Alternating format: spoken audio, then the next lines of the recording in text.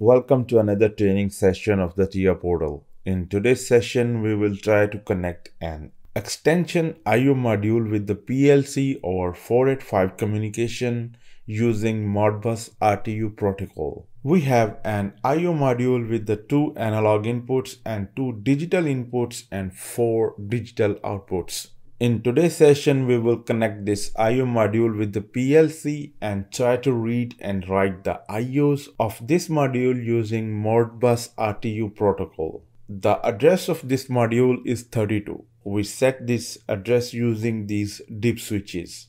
As you can see that we have connected A and B, RX and TX terminals of the IO module with RA and RB terminals of RS485 port of the PLC.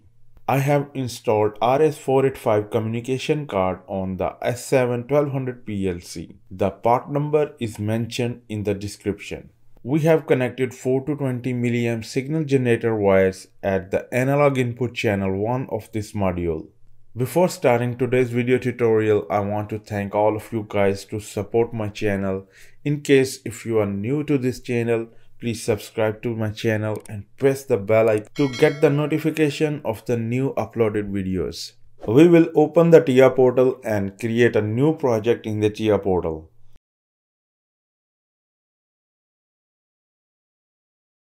Once the project is created, we will go to the project view. Next, we will add a new device, expand the CPU folder and select the correct part number of the PLC. Next, we have to add the RS485 communication card on the PLC. Expand the communication boards folder and select the 485 card and drag and drop it onto the PLC. Next, we will select the PLC and click on the Properties tab. Here we have to enable the system memory bits and memory clock bits. We will enable the system memory bits and we can use the memory byte 1000. Next, we will enable the clock memory bits and enter the memory byte 1001. This byte will be used for the clock bits. Next, we will open the organization block number 1. From the communication menu, go to the Modbus folder and drag and drop the COM load function onto the ladder. This function will be used to initialize the RS485 port of the PLC. Next, we want to enable this function only one time when the PLC powers on. So we will put the first scan bit at the request input of this function. Now this function will enable only in the first PLC scan cycle. Once the RS485 port is configured, this function disables. Next, we will select the port to be configured. We will write the local in the port and select the local 1241 RS485 port. Next, enter 9600 in the baud rate and 0 in the parity, because the IO module is also communicating at 9600 baud rate and 0 parity bit. Next, we will drag and drop the MB master function on the network number 2. We will copy the DB name of this function and paste it at the MBDB input of the COM load function.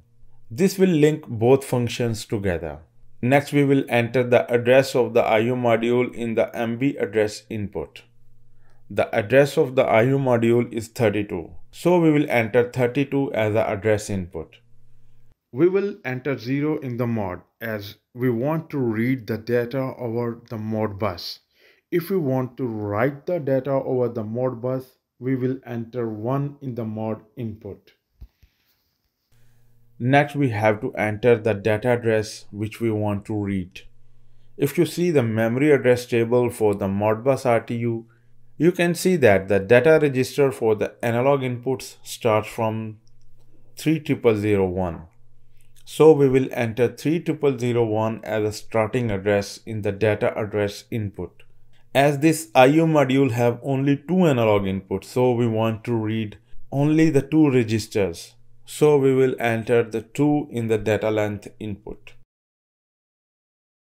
Next, this function needs a data block to save the read data for the analog channels. So we will create a data block.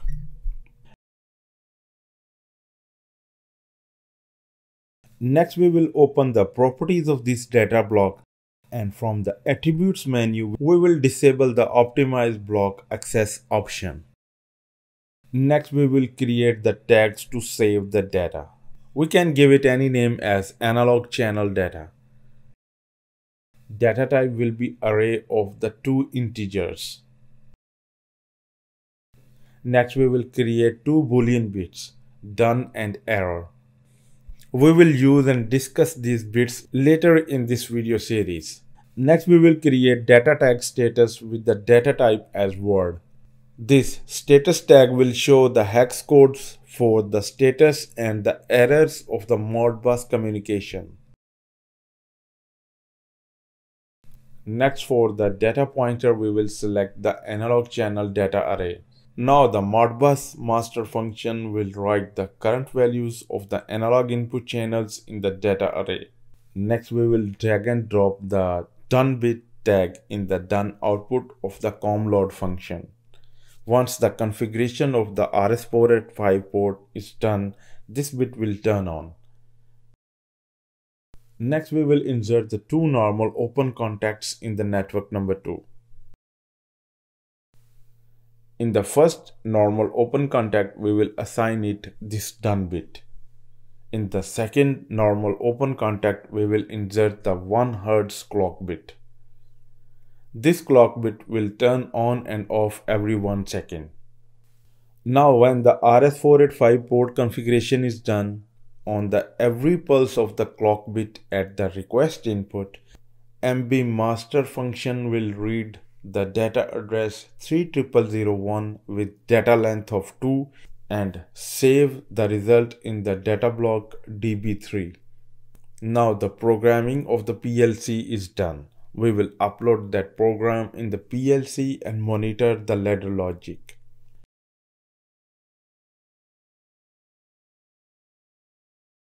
As you can see that the done bit of the comload function is true.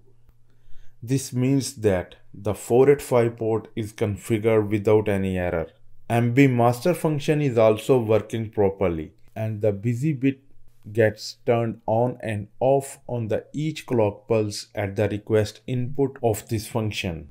You can see that the communication between the PLC and IO module is also established. If we open the data block 3 and monitor the tags, expand the analog channel data array, you can see the data for the two analog channels. We have connected 4 to 20 milliamps signal generator at the channel 1 of the IO module.